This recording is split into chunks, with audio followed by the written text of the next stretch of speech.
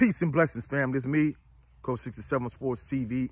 Shout out to the awesome and amazing LDBC, Lions Den Boston community.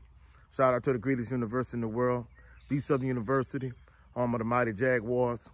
In this particular video, I'm going to talk about Southern University men's and women's basketball. And I'm going to talk about Southern University football also. Both Southern University men and women, their season came to an end in the SWAC tournament this past Thursday. Southern University men lost to Bethune-Cookman, 73-58. Bethune-Cookman beat them in their last Saturday home game of the season. And Bethune-Cookman also ended their season in the SWAC tournament. In addition to that, Southern University women, they lost to Alcorn State, 59-52. So that ended their season also. Both of them lost Thursday. And truthfully speaking, there's not the same amount of fanfare and fan support around Southern University men's and women's basketball that it once was, you know, like in the 90s and the 2000s. So, you know, hopefully they could get back to what they once were in terms of being able to pack the Felton G. Clark Activity Center. Now, in terms of Southern University coaching staff, you know, it's been made official. Of course, we know Terrence Graves is the head coach. Mark Frederick is going to be the offensive coordinator and running backs coach. Henry Miller is going to be the defensive coordinator, cornerbacks coach, and the nickelbacks coach. Everett Todd, he's going to be the special teams coordinator. He's also going to coach the defensive ends.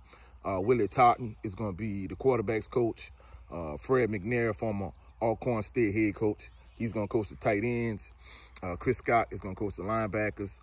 Damian Nevins is going to coach the offensive line. Quentin Burrell is going to coach the wide receivers.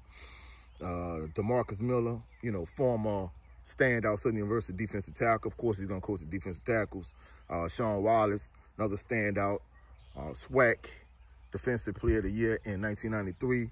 He's going to coach the safeties. And Ronald Moore, he's going to be the strength conditioning coach for football. Rick Jackson is going to be the director of football operations. So that's Southern University's coaching staff breakdown. In addition to that, in terms of Southern University, when it comes to their football, basically, you know, I'm looking forward to seeing what Southern University, you know, what they're going to do this coming spring. The spring game is going to be on April the 13th at 2 p.m. Central, 2 p.m. Central Standard Time at A.W. Mumford Stadium. You know, of course, I'll be in attendance if the law says the same. You know, so hopefully the spring game is going to tell us a lot about how good Southern University could be this coming season. So more than anything, you know, I'm looking forward to the spring game. The plan is for me to do something special for this coming spring game. And in addition to that, my next Southern University Top 5 video is going to be coming out soon. If you have not done so already, please go check out episode 37 of Bayou Sports Talk with myself, my sister Kay, my cousin King Ray. Go check it out. In addition to that, if you have not done so, go check out my brother Brent Fox. He's a huge Steelers fan. You know, he talked about the acquisition of Justin Fields, and he also talked about some of the other acquisitions of the Pittsburgh Steelers.